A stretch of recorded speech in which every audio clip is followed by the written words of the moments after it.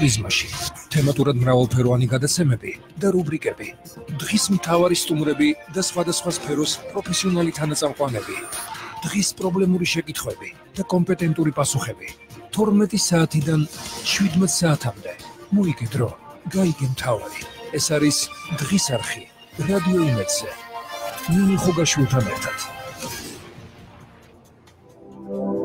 დღის აქტუალური თემა.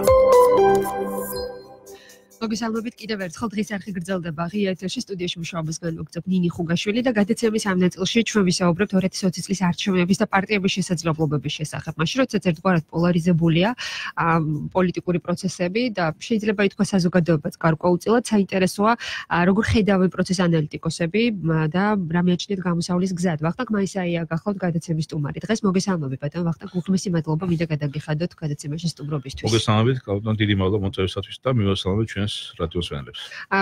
მადლობა თქვენ სტუმრობისთვის. როდესაც ჩვენ ვსაუბრობთ მიმდინარე პოლიტიკურ პროცესებზე, მაგალითად რამდენიმე საათის წინ მაშინ, როდესაც ვისაუბრეთ ასევე შიდა პოლიტიკის აქტუალურ საკითხებზე და გადაცემის სტუმარი იყო პოლიტიკოსი, განსხვავებულია ბუნებრივად დამოკიდებულება და შეხედულებებიც პოლიტიკოსის და ანალიტიკოსის ამ ჭრილში. საინტერესოა თქვენ რა მთავარ პრობლემებს ხედავთ დღეს, როგორია პროცესი. მაშინ, როდესაც ოპოზიციის მთავარი მიზანი გაცხადებული იყო ერთი და სახეზე მივიღეთ განსხვავებული შედეგი და ასე ვთქვათ მთავარ პრობლემებს ხედავთ, სად არის მთავარი შეცდომები ამ შემთხვევაში და რა არის მოცემულობა დღეს ახეზე. მაშინ, როდესაც ამ შეცდომების რამდენიმე თვის წინათ გაჟღერებული, ასე ვთქვათ, თუნდაც პროპორციულ საარჩევნო სისტემასთან დაკავშირებული გადაწყვეტილების, ასე ვთქვათ, არ შესრულების მომსწრე გახდა საზოგადოება და გარკვეული ტიპის პროტესტი წამოვიდა, დაგვიანებით, თუმცა ძალიან ხისტია გარკვეულწილად საერთაშორისო გამოხმაურებები, რომელიც აღწევს, ვთქვათ, საქართველოში და რომელსაც განიხილავენ ოპოზიციური პარტიები საკუთარ მხარდაჭერად ამ შემთხვევაში და ხელისუფლების გასაკრიტიკებლად გამოთქმულ განცხადებებად. თქვენ როგორ აფასებთ მიმდინარე მოვლენებს ამ ჭრილში? ისეთ მე შევეხებოდი უბრალოდ სახელმწიფოებრივი განვითარების პერსპექტივიდან გამომდინარე სიტუაცია, რამდენიმე ხნის უკან იყო საკმაოდ მე ვიტყოდი ჩიხური. პოლიტიკური ჩიხამდე იყო მისული საკითხი, რას გულისხმობ? გულისხმობ იმას, რომ ფაქტიურად არ იყო გარკვეული, კი ბატონო, ახლა მიუხედავად იმისა, რომ რაც ქართული ოცნების ხელმძღვანელობა მოახდინა დაუშვათ თავის სიტყვის არ შესრულება, პოლიტიკაში ასეთი ქმედება არ არის გასაკვირი, ასე ვთქვათ, ეს ერთი საკითხია, მეორე მეტია, რა თქმა უნდა, ეს ეთიკურ, მორალურ იმასაც ეხება ბუნებრივად, ამ კუთხით სხვადასხვა შეიძლება აქ უნდა აღნიშნული ქმედება, მაგრამ ასე ვთქვათ, რეალურ პოლიტიკიდან გამომდინარე ცხოვრება მიდის და როგორც ჩანს, ყოველ შემთხვევაში ის თამაშწესები, რომლებიც მართლმადიდებლურ პოლიტიკურად ძალამ წამოაყენა, ამა გამოიწვია ის, რომ ფაქტიურად მოხდა მთლიანი, ასე ვთქვათ, ოპოზიციური ძალების, მათ შორის საპარლამენტო და არასაპარლამენტო პოლიტიკური ჯგუფების ერთ ვთქვათ ოპოზიციურ გაერთიანებად შეკრება. ამან ეს ვთქვათ ეს ახალი პოლიტიკური მე ვიტყოდი კულტურის რეალია მივიღეთ ჩვენ. და შესაბამისად ისეთი დაუშვათ ჯგუფები როგორც არის დაუშვათ ინო ბურჯანაძე, დაუშვათ პატრიოტ ალიანსები და ამ დროს დაუშვათ აქეთ თქომი დაუშვათ იგივე სხვა ძალები, იგივე ლელო და იგივე დაუშვათ იგივე ევროპული საქართველოს ხები, ანუ ერთად გაერთიანდნენ, ერთად დაჯდნენ მაგიდის ირგვლივ, ხო? მით უმეტეს რომ მათ არავითარი საერთო ბუნებრივი არ ქონდათ. მიზანი იყო გაერთიანებული იმასთან დაკავშირებით, რომ შესაბამისად, ესე იგი, არჩევნების ბედი გადაწყვეტილი იყო. გასაგებია რომ ესე იგი მართლმადიდებლურ პოლიტიკურ ძალამ დასახა რომ არჩევნები ჩატარდებოდა ძველი სისტემით, ანუ რაც კონსტიტუციაში ეხლა დაფიქსირებული კონსტიტუციური ისინი არ გადაუხვდნენ გზას. ამ კუთხით მე ესე ვთქვათ, მე ვიტყოდი პოლიტიკური მესიჯების კუთხით, არა მე მაგალითად ის რომ დაუშვათ ბიზნესმენებმა მოახდინა მოსახლეობის მოტყუება თუ არ მოტყუება ჩავთვლიდი ასე ვთქვათ ნაკლებ მნიშვნელოვანი, იმიტომ რომ ყოველ შემთხვევაში პოლიტიკურად ძალამ მართლმადიდებლურ ძალამ გადაწყვიტა რომ ამ კონსტიტუციურად არ გასულიყო, რაც მათვე თვითონ შექმნეს რამდენიმე წლის მერე, რამდენიმე წლის უკან. ახლა მეორე მომენტია, რამდენი კონსტიტუცია დაუშვათ, რამდენად ვარგისიანია თუ კარგია საკისაურის თემა, მაგალითად ეს კონსტიტუცია ნამდვილად არ მომწონს და ვთვლი რომ ეს ამ კონსტიტუციამ შექმნა სერიოზული მე ვიტყოდი ბარიერები და სერიოზული საფრთხეები თვითონ პოლიტიკური მმართველისგან, იმიტომ რომ ნახეთ იცით არის აქეთი ნიუანსი, რომ ამ კონსტიტუციას იმაში აქვს მუშაობდნენ ასე ვთქვათ ტექნოკრატები, რომლებიც ცდილობდნენ რომ მოერგოთ ეს კონსტიტუციური ფორმა გარკვეულ პოლიტიკურ პროცესებისათვის. ეს ეგრეთ შევთვალოთ შეკვეთილი კონსტიტუციური მოდელს უფრო წააგავს ვიდრე რეალურ დაუშვათ ქვეყანაში არსებულ პერიპეტიებს გათვალისწინებულ შექმნილ კონსტიტუციას, ეს ერთი მომენტი. მეორე მომენტი ეს კონსტიტუცია არ არის დაბალანსებული, იმიტომ რომ დაუშვათ ესეთი მომენტი აღნიშნულია რომ დაუშვათ ერთი არჩევნები ჩატარდება ერთ პერიოდი ერთი წესით მეორე წარდადება, მეორე წესით და ბუნებრივია გაურკვეველია საერთოდ ესე ვთქვათ მესამე არჩევნები როგორი კუთხით ჩატარდება. ანუ კონსტიტუცია არ იძლევა კონკრეტულ მე ვიტყოდი ესე ვთქვათ სათქმელს პოლიტიკური განვითარების პროგნოზირებადობის კუთხიდან გამომდინარე. ეს მინდა რომ დავაფიქსირო. ასევე სახელმწიფო ძალთა შტოები არ არის მკვეთრად დაბალანსირებული. აღმასრულებელი სასამართლო და იგივე თუნდაც საკანონმდებლო, ხო? კი, საპარლამენტო ხელისუფლება საპარლამენტო მმართველობის ფორმაზე გადავედით, მაგრამ ასე გაურკვეველია პრეზიდენტს და პრემიერ-მინისტრს შორის როგორი ასე ვთქვათ ფუნქციებია გადანაწილებული, ხო? თუნდაც საგარეო პოლიტიკის და თავდაცვის ანუ ვთქვათ მართვის საკითხებში, ხო, პოლიტიკის მართვის საკითხებში, ხო? ეს საკითხები ბუნდოვანია კონსტიტუციაში. იცით რა არის, ჩემის არის, ხა მე შეიძლება აშკარად ბუნდოვანია და ასე ვთქვათ მარტო იურისტების მუშაობა აქ ნამდვილად არ იყო კარგია. იმიტომ რომ კონსტიტუცია არის პოლიტიკური დოკუმენტი, უფრო მას გააჩნია პოლიტიკური არქიტექტურული დავუშვათ ფორმა და აქ უნდა მონაწილეობა მიიღოთ იგივე ანალიტიკოსს და პოლიტოლოგებს და მე რომ მიიღოთ იურისტებს. ეს არის ყველაზე მნიშვნელოვანი. ეს დაწერილია უბრალოდ ტექნოკრატი იურისტების მიერ, რომლებიც ელემენტარულად ყოველ შემთხვევაში შეეცადნენ რომ გარკვეული დაკვეთები მოერგოთ. გარკვეული ტიპის პრობლემა შექმნა ამან დღეს პოლიტიკურ პროცესში. შექმნა ბუნებრივია და თუნდაც ის მომენტი რომ დავუშვათ შექმნა იმიტომ რომ ეს კონსტიტუცია არ იყო მორგებული რეალური პოლიტიკური პროცესების ასე ვთქვათ ანუ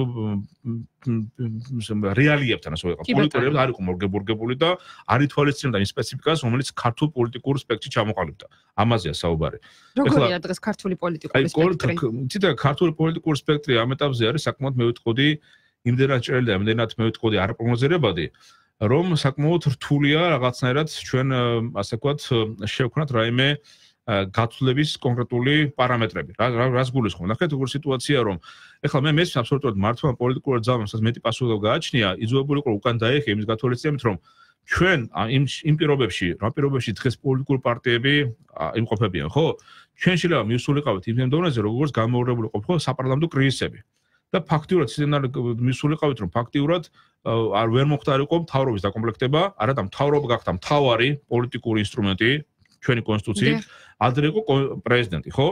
თუნდაც ნახევარ საპარლამენტო მმართველობის პერიოდში პრეზიდენტს ჰქონდა გარკვეულწილად, ესე ვთქვათ, პასუხისმგებლობის კონკრეტული პარამეტრები, მას ჰქონდა და ეროვნული შრომის საბჭო, მას ჰქონდა თუნდაც რეგიონალური პოლიტიკის რაღაც გაგატარების გარკვეული პერსპექტივები, მანამდე სიტყვა ეს 2012-მდე ის ყოწმია საპრეზიდენტო მმართველობის ასე ვთქვათ ფორმით ვითარდებოდა ქვეყანა და საპრეზიდენტო არჩევნებდა პრეზიდენტი იყო მთავარი პოლიტიკური ფიგურა, თანამედროვე ეს ცენტრი, ანუ პოლიტიკური ცენტრი გადაინაცვლა გრავიტაციული გადაინაცვლა პარლამენტისაკენ. და პარლამენტი აყალიბებს აღმასრულებელ ხელისუფლებას მთავრობას, რომელიც ანუ ნახეთ პრეზიდენტმა მთავრობაზე გადმოვიდა, იმიტომ რომ დღეს ფაქტობრივად რეალურად ქვეყნის პრემიერ-მინისტრი არის ასე ვთქვათ ქვეყნის მეთაური და არა პრეზიდენტი, ხო?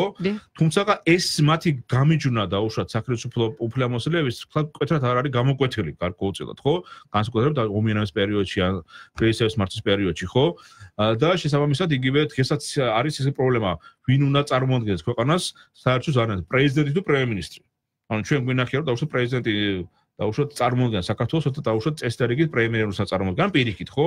ანუ ეს მომენტი არ იყო. ჩვენ გვახსოვს ეს პრობლემა მაშინ როდესაც მარგველაშვილის განსაკუთრებით მკვეთრად გამოჩნდა მაშინ, ხო? აბსოლუტურად გეთანხმებით.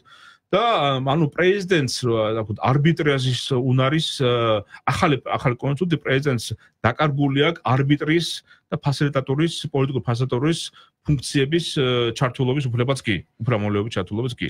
ანუ ეს არ არის დაბალანსირებული, ეს კონსტიტუცია არ არის დაბალანსირებული, პოლიტიკურად დაბალანსირებული დოკუმენტი, ეს ველაპარაკობთ რა. ეს ერთი მომენტი. ამანაც მე შექმნა ის პოლიტიკური საპარლამენტო კრიზისი, რომლის მომსწრე ჩვენ ახლა ვართ. და ესეც განვითარდა. ნახეთ, ყველა პოლიტიკური პარტია, ეს პოლიტიკური პარტიების განვითარების დონის მიხედვით საქართველოს არ არის მთლად სახარბო მდგომარეობაში. დღეს პოლიტიკური პარტიები ფაქტურად არიან და ვთქვათ ეფუძნებიან მხოლოდ პიროვნულ ქარიზმატულ ლიდერების არსებობას, არ არის გამოკვეთილი მათი პოლიტიკური იდეოლოგია, პოლიტიკური მართვის კონკრეტული სტრუქტურები და კლასიკური პოლიტიკური პარტიის სტრუქტურები არ არის შექმნილი. დღეს მაგალითად იმყოფებოდა გაიცემაში სტუმრად კახაძაგანია, რომელმაც თქვა, რომ ოპოზიცია არის დასუსტებული, თქვათ, თავის დროზე ნაციონალებთან ბრძოლით და ასე შემდეგ და ასე შემდეგ. ასევე თქვენ აღნიშნეთ, რომ იმ პირობებში, რა პირობებშიც იმყოფება ოპოზიცია. ეს ფრაზა იყო თქვენგან, რა პირობებში იმყოფება დღეს ოპოზიცია? როგორ ხარ ეხლა ოპოზიცია იმყოფება საკმაოდ ესეთი საინტერესო პირობებში, რომ მთელი ოპოზიციური სპექტრი გაერთიანდა და ერთი პოლიტიკური ძალის წინააღმდეგ. ეს ფაქტია.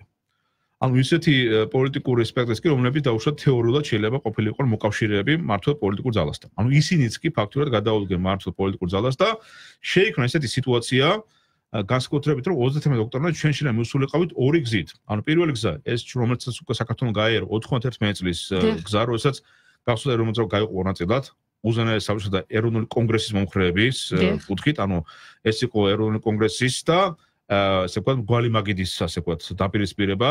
ამან სადანო გიყვანა ჩვენ ასე ვთქვათ ესეც მომსწრენი ვიყავით იმ პერიოდისა. მეორე ვარიანტი იყო რომ შეიძლება განვითარებული 2008 წლის ასე ვთქვათ ესეთი სცენარი, როდესაც დაუშვათ იგივე მაშინდელმა მმართველმა პოლიტიკურად ძალამ ნაციონალ-მოძრაობამ მოახდინა დაუშვათ იგივე სუროგატული პარტიის შექმნა და მასთან მიიღო მონაწილეობა არჩევნებში, შექმნა არჩევნების იმიტაციის ასე ვთქვათ ესეთი რამე იყო. ახლა ქრისტიან-დემოკრატიული პარტია რა, რომელიც იყო სუროგატული პარტია და ბუნებრივია ახლა ის იყო აბსოლუტურად სატელიტური პარტია ნაციონალ-მოძრაობის. ანუ უბრალოდ ის შეიქმნა იმის გამო, რომ ნაციონალ-მოძრაობა მისულიყო და ჩატარებულიყო პარტია. დღეს ფაქტიურად ლანდშაფტი ისეთია, რომ როგორც მე ხვდები, ამ ოპოზიციამ, გარდაოპოზიციამ, როგორც ჩანს, მიიღო მართველი პოლიტიკური ძალის თამაშის წესები. ისინი როგორც ჩანს, თანხმდებიან 30 ოქტომბერს მივიდნენ და მონაწილეობა მიიღონ, ანუ არსებული კონსტიტუციური ასე ვთქვათ სისტემის გათვალისწინებით, ანუ შერეულ იმაში მიიღო მონაწილეობა. ოღონდ ნახეთ, აქ უკვე ორივე მხარის სტრატეგია არის განსხვავებული. თუ დაუშვათ გაერთიანებული ოპოზიციის სტრატეგია რაში გამოიხატება, ეს კარგად გამოჩნდა.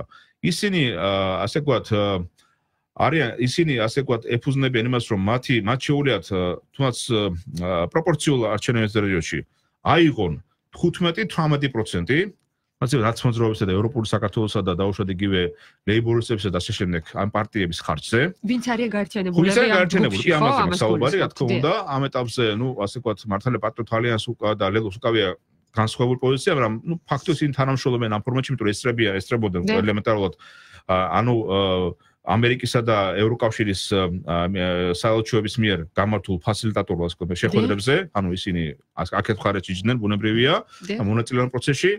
მაგრამ თუმცა რეალურად ისინი დაუშვათ ემიჯნებიან, დაუშვათ გაერთიანებული ოპოზიციის იმას, მაგრამ რეალურად ტაქტიკურად ისინი ერთ პოზიციას გამოხატავენ და მაჟორიტარულ ოლქებში ისინი აპირებენ მაჟორიტარულ ოლქების ასე ვთქვათ გამარჯვებით 63-ვე იმაში აქვია ოლქში ესე იგი დაამარცხონ მართველი პოლიტიკური ძალა. ანუ ნახეთ როგორ მომენტია, მაჟორიტარული ოლქების ჰიპოთეტური გამარჯვების შემთხვევაში და პლუს 15-20%-იანი პროპორციული ასე ვთქვათ გამარჯვების შემთხვევაში უკვე უმრავლესობა გადადის ასე ვთქვათ ოპოზიციის, ანუ იმ ოპოზიციის მხარეზე, რომელიც ახლა დღეს არის წარმოდგენილი. ანუ მათ ესე სტრატეგია, ასე აპირებენ დაამარცხონ მართველი პოლიტიკური ძალა. უკაცრავად რომ გაწყვეტინებთ. უკაცრავად მართველი პოლიტიკას პირიქით აქვს.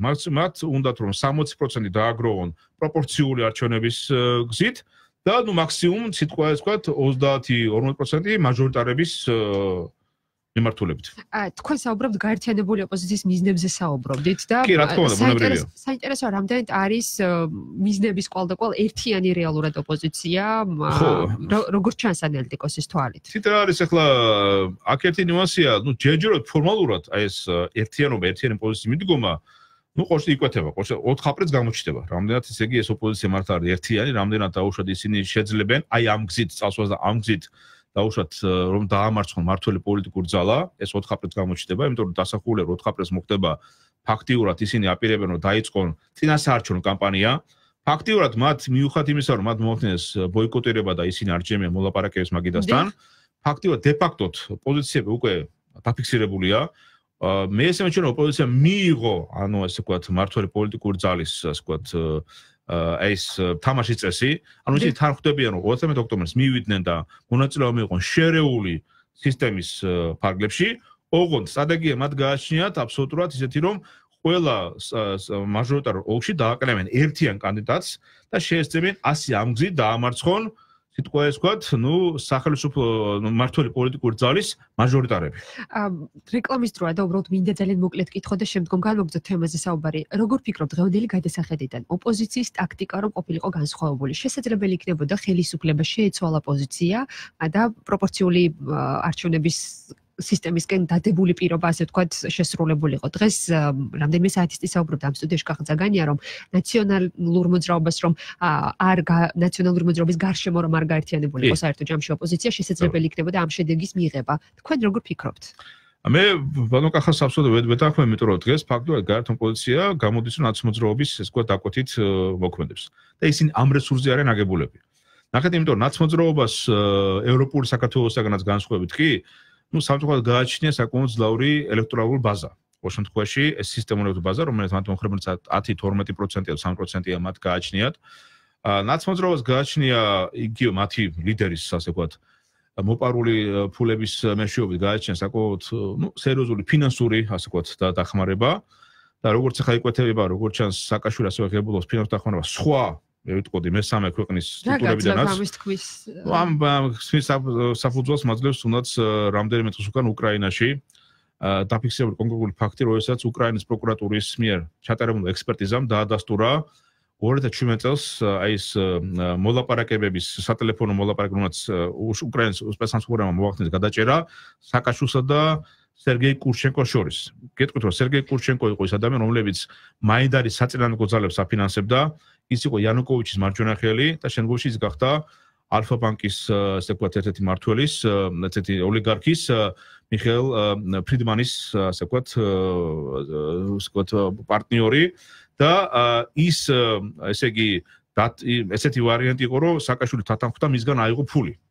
თანხა, რომ შესაბამისად უკრაინაში გაეტარა მისი პოლიტიკური კურსი. ანუ თუ ეს საექსპორტო დასკვნა, რომელიც დაიდება, იმას ნიშნავს, რომ სააკაშვილს შეიძლება წაუყენონ უკრაინაში ორი მუხლი. ეს არის 119 მუხლი, პირველი ეხება სამშობლოს ღალატის მუხლი და მეორე ეხება კონსტიტუციური წყობილების ძალადობრივი გზით დამხობის მცდელობა.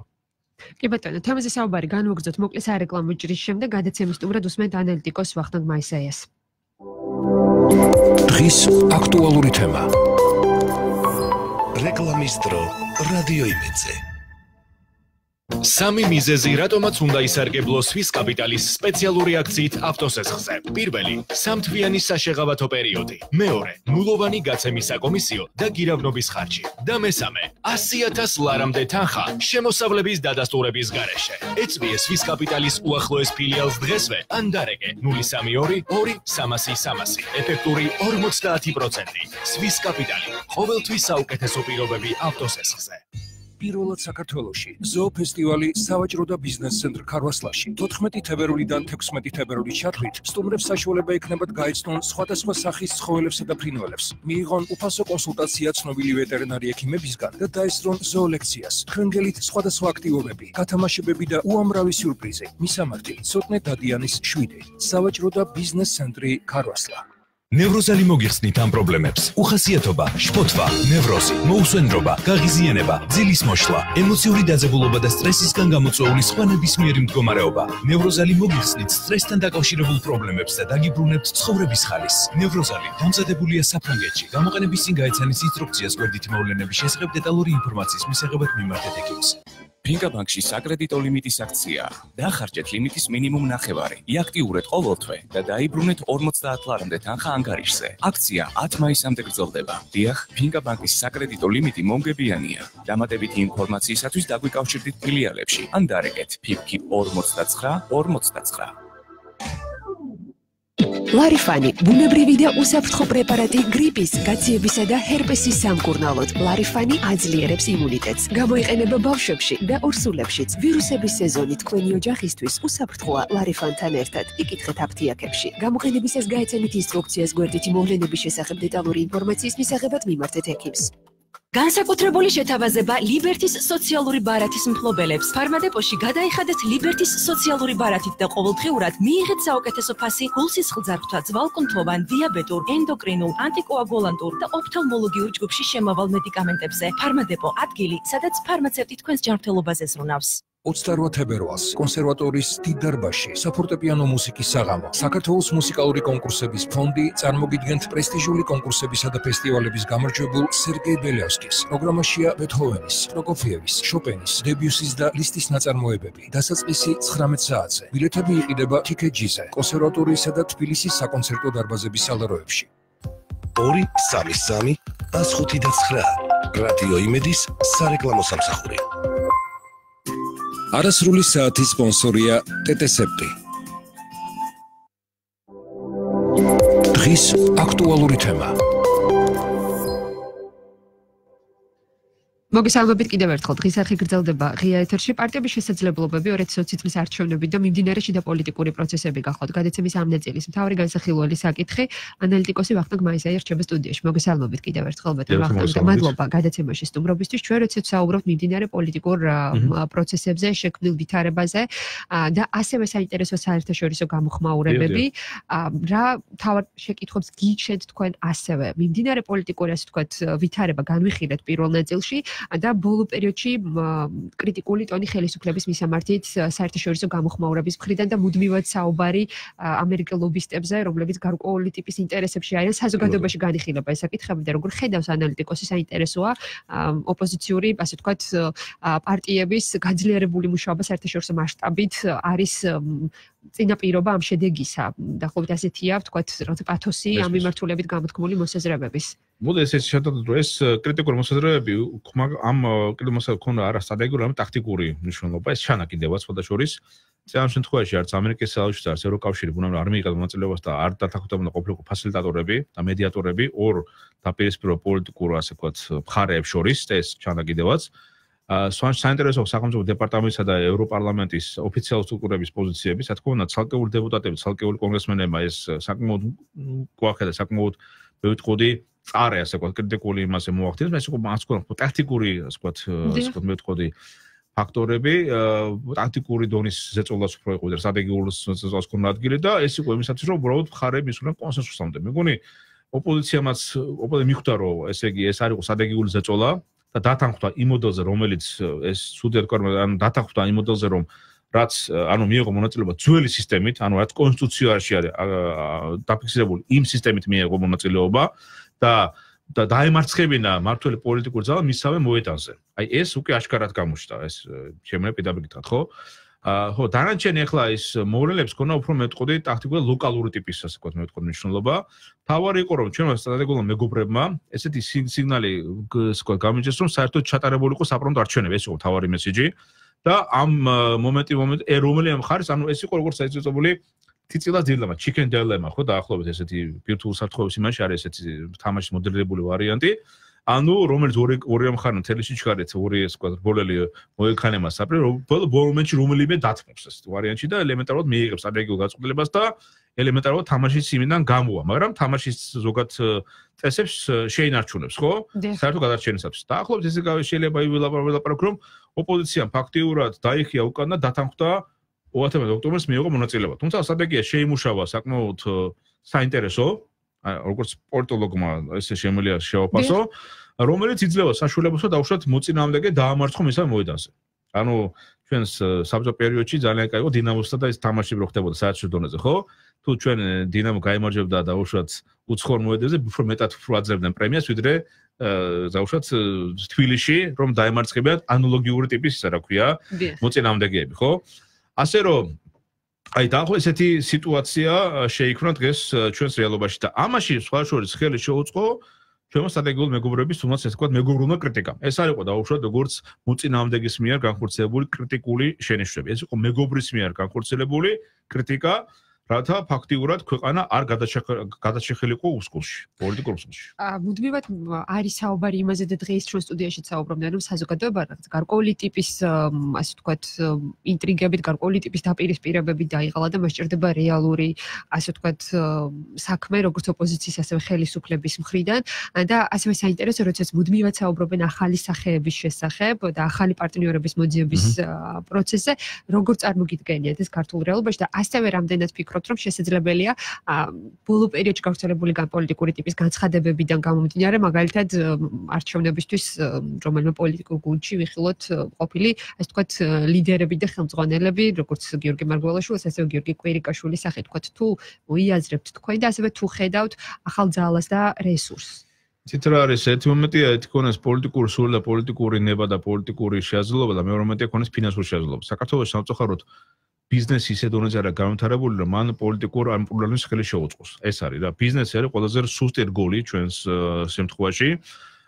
და ეს ჩანს კიდევაც. აი, რამდენი პოლიტიკური პარტიები შეიქმნა და მერე გამქრალა გუშინდელი თოვლივით, ხო? აი, ლელოს მაგალითი ვთქვათ, რას ახლა ლელოს მაგალითი ბოდიშიც განსხვავებულია. ლელოს გააჩინა ფინანსები, რომ ისე ეფუძნება კონკრეტულად ქართული ბიზნესთან წამოსული, ასე ვთქვათ, მძლავრი ფინანსური საბანკო სტრუქტურიდან წამოსულ ადამიანებს, ხო, რომელსაც გააჩნიათ ფული, რომელსაც თანხა, ესენი დებენ აი ამ თავის გაერთიანებაში ამ თანხას. რა თქმა უნდა, ეს განაპირობა დაუშვათ იმ სასამართლო პროცესებს, რომლებიც მათ წინამდე არის წარმართული, მათ ეს უბიც გამართოთ, რომ ეს არ ყოფილიყო, ისინი ნამდვილად არ გამოჩნდებოდნენ პოლიტიკაში და ფაქტობრივად ისე იქნებოდა ნეიტრალური პოლიტიკური ინვესტიციებისადმი, როგორ დაუშვათ დღეს ვხედავთ. ანუ ახალ ძალად ლელოს წარმოჩენა იყო გარკვეული იძულების შედეგი ამ შემთხვევაში. ბუნებრივი იძულებითი მომენტი იყო და ეს ჩანს კიდევაც. კიდევ ჩანს ეს ერთი. ნებისმიერი პოლიტიკური პროცესი ჭირდება საკმაოდ მძლავრი ფინანსური აბსოლუტურად ინექცია და ფინანსური ინვესტიცია. ამას დავარქვით პოლიტიკური ინვესტიცია. ამის გარეშე შეუძლებელია ნებისმიერ პოლიტიკოსმა იფიქროს რაიმე პოლიტიკურ გამარჯვებაზე რა. ეს ანუ დღეს ფინანსური ასე ვთქვათ საშუალებები პოლიტიკურ ფინანსური ცენტრები არის თამოყრილი მართო პოლიტიკურ ძალაში ოპოზიციაში ნაცმოძრაობა და ევროპის საქართველოს უკვე გითხარით როგორ არის საქმე. რამდენიმე პოლიტიკურ პარტია უბრალოდ სახელმწიფო ფინანსებიდან ღებულობს და ამით სულგმულობს, მათ პატრიოტ ალიანსი და დაუშვათ იგივე ბურჯანაძის პარტია და შემდეგ. ხოლო და ბუნებრივად გამოჩნდა ლელო, რომელმაც მონახა ალტერნატიული ფინანსური საშუალება, რომ დაეფინანსებინ და თვით დაფინანსების ასე ვთქვათ იმაზე გასულიყო დონეზე.